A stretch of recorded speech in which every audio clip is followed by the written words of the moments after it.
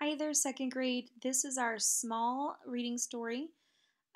We do have an exit ticket today, and I wanted to talk to you about that because the genre is not where it usually is. This is a shared read. It's from A Time for Kids, which is kind of like a scholastic news.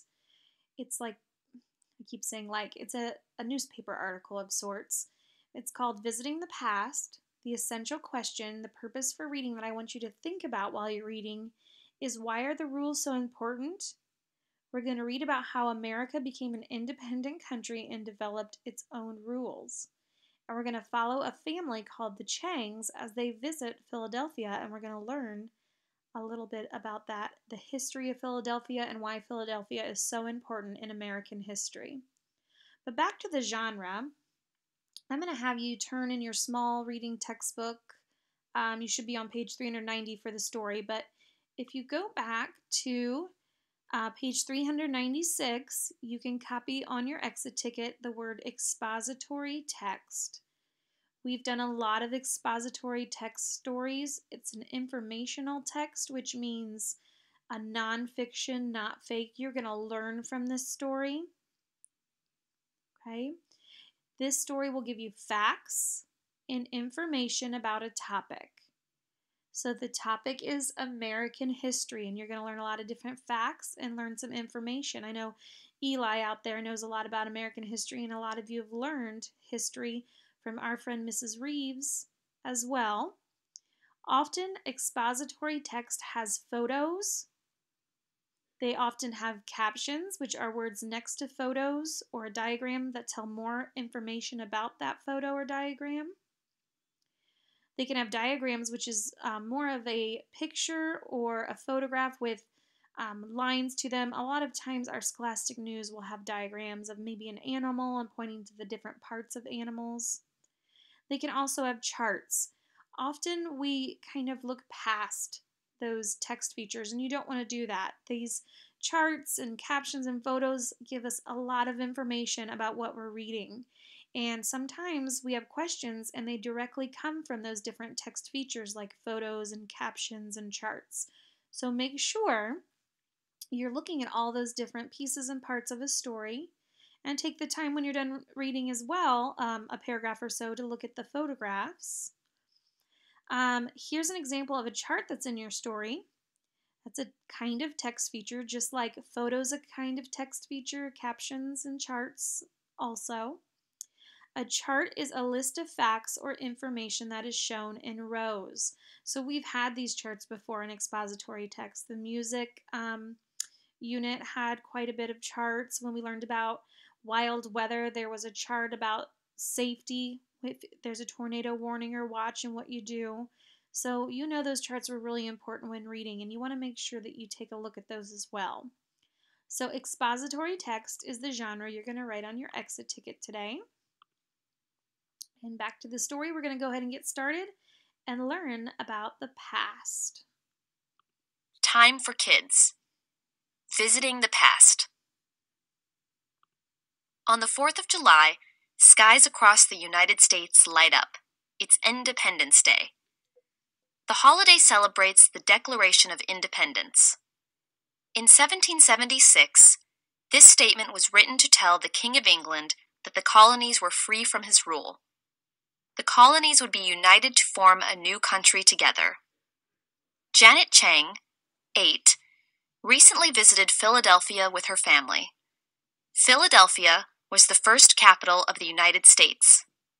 The Changs went there to learn about their country's history, or past. Busy building. First, they went to Independence Hall. That's where the Declaration of Independence was signed, Janet exclaimed. She was excited to be there. The Changs visit Philadelphia. All right, so good readers are able to stop and think. What did we just read? Many of you might not realize that Philadelphia, which is in Pennsylvania, not too far from Ohio, is the first capital of the United States before Washington, D.C. was the capital. There's a lot of American history in Philadelphia.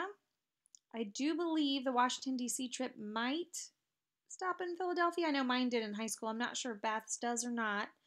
But already the Changs have seen something pretty cool, and that's Independence Hall. Independence Hall is where the group of men who wrote the Declaration of Independence signed the Declaration of Independence. And what that is, we declared or we stated, we said, hey, England, King of England, we are not going to be a part of your country anymore. We're not going to follow your rules and pay you money. We want our own country. We want our own rules. And that's why we came to America.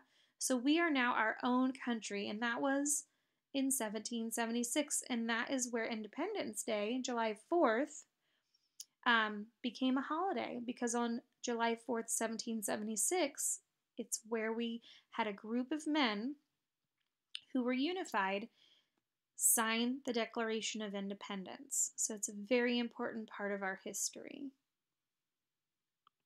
Moving on, go ahead and turn the page. Make sure you look at these photographs and all of these text features, charts, all that good stuff.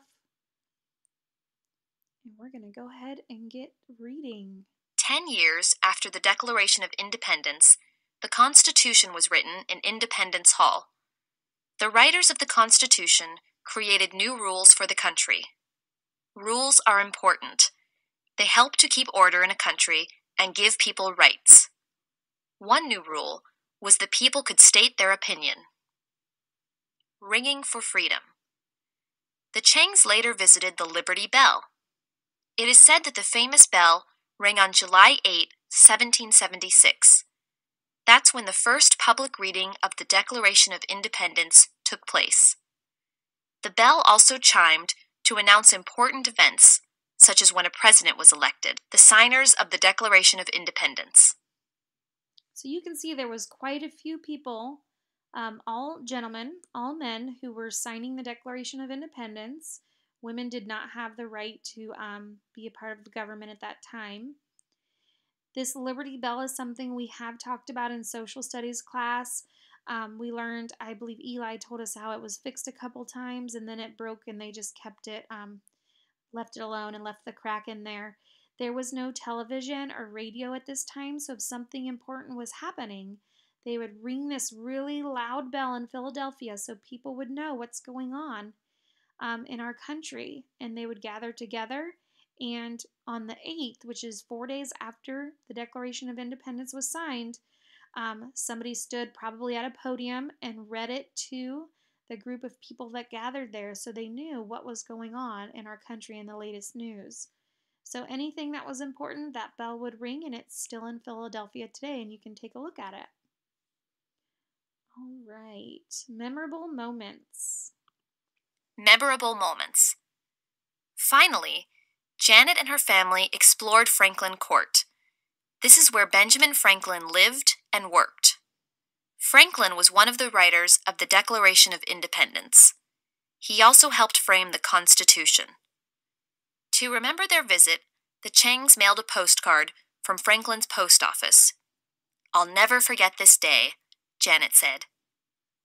Table. Visit Philadelphia. Famous place.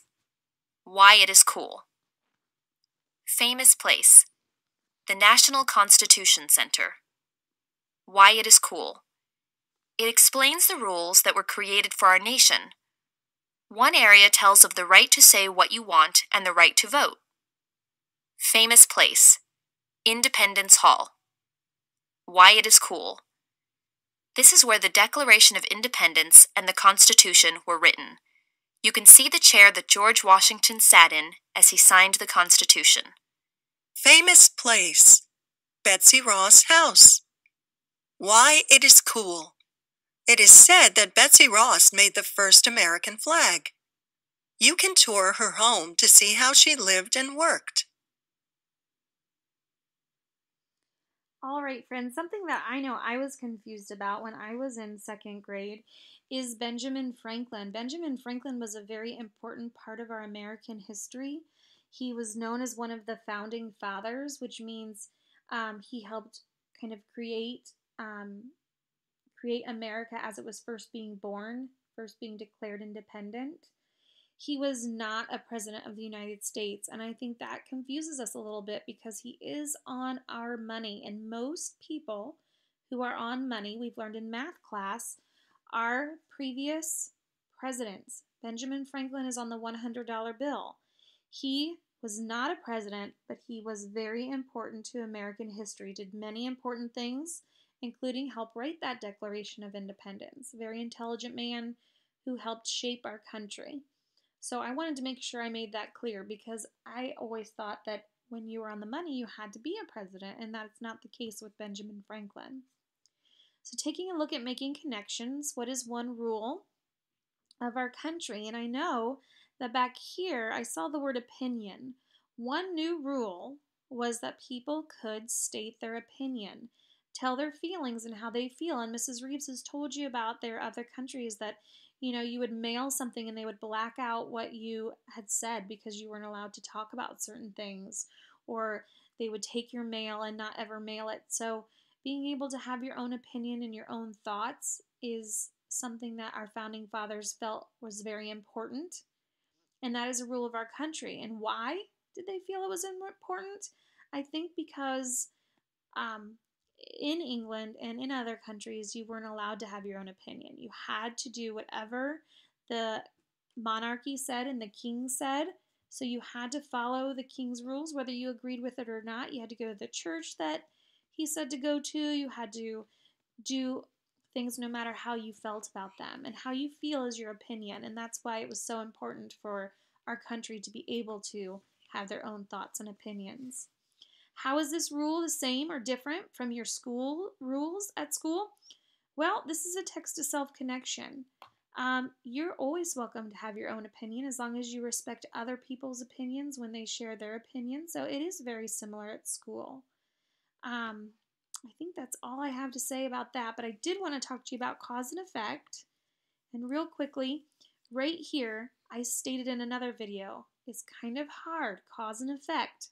A cause is an event that makes something happen. Whatever happened first is the cause, and the event that happens because of it is the effect.